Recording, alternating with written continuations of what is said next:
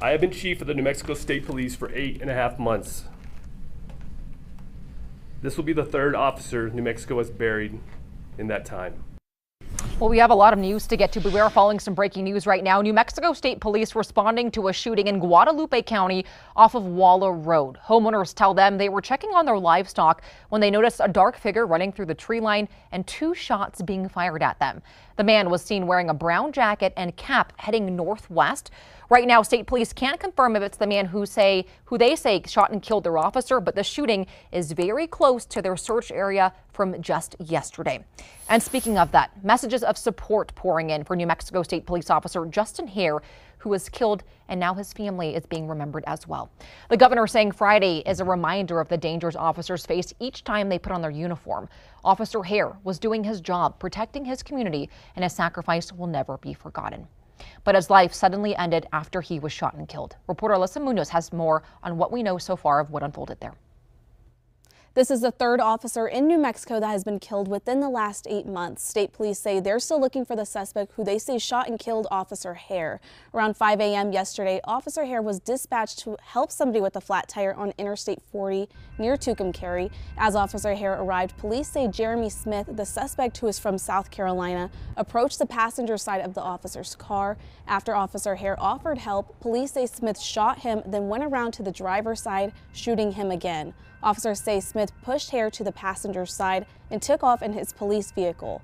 At some point, Hare activated a distress call on his radio. Another officer was dispatched and saw Hare's unit traveling fast on the interstate.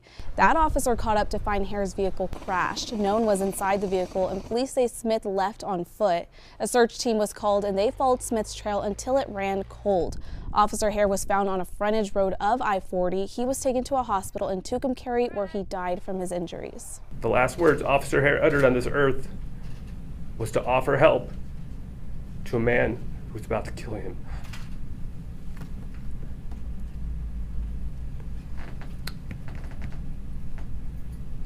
Jaremy Smith, we are coming for you. The chief says they are putting all of their resources to finding Smith, and they're asking for your help. Take a close look at this picture. If you see him, call police and be careful. He is believed to be armed and dangerous. Police also say Smith has ties to Albuquerque. They are continuing to search for him and asking Smith to turn himself in. Reporting in studio, I'm Alyssa Munoz, KWT Action 7 News. Alyssa, thank you. We have also learned Smith is tied to a missing paramedic from South Carolina who has been found dead in that same state. Phoenicia Machado IV's body was discovered Friday night near the South Carolina-North Carolina border after family members reported her missing on Thursday. Well, her car was found after being driven by Jaremy Smith when he was approached by Officer Hare for that welfare check on I-40. I want Phoenicia to be remembered as a public servant, a wife, a mother, a sister.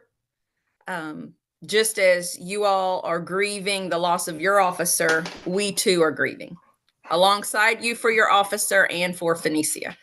Now take a good look at this picture here. If you see Jaremy Smith, do not approach him. He is considered armed and dangerous. If you see him, call New Mexico State Police right away at 505-425-5711 or just dial 911. This, of course, a developing story, so you can follow us on air and online for all of the updates.